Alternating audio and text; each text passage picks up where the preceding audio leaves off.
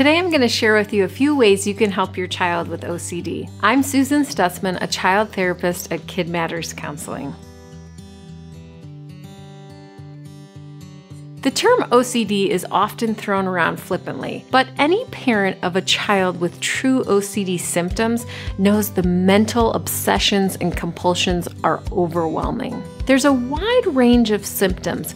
However, most kids who have true OCD will struggle with anxious and worrisome thoughts about specific things that lead to perseveration and checking that never seems to be satisfied.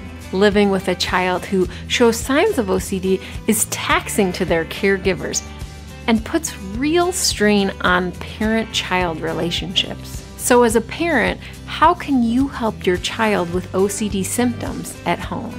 Well, sometimes parents think that ignoring the behavior or telling a child just to stop might be the best tactic for OCD. In my work with kids, I've found that the opposite actually is true. If you're able, I would encourage you to lean into what your child is feeling at different times of the day by asking them what their worry thoughts need and then reassure them that they are safe. Once a child feels safe, you can challenge their thoughts and begin to teach them new ways to think and act.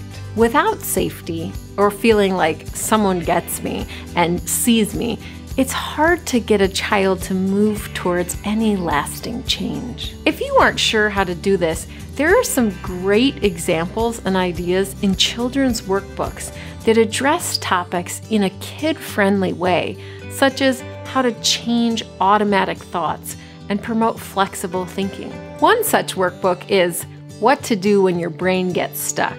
It's a kid's guide to overcoming OCD by Dawn Huebner. One of my all-time favorite storybooks on OCD is titled Mr. Worry, a story about OCD by Holly Niner. And in this storybook, it's a beautiful story that socializes for a child and parent what it can look like and feel like when OCD takes up so much space in your life. I highly recommend that any parent who has a child with OCD symptoms get a copy of this book to read. Parents, hear this. OCD is hard, but it doesn't have to be a life sentence. If you need additional resources and support to learn more about parenting a child with challenging OCD symptoms, we are here to help. Sign up for our Parent Matters newsletter and follow us on Instagram for more parenting articles and ideas. Or, if you would like, give one of our child therapists a call today for a free consult.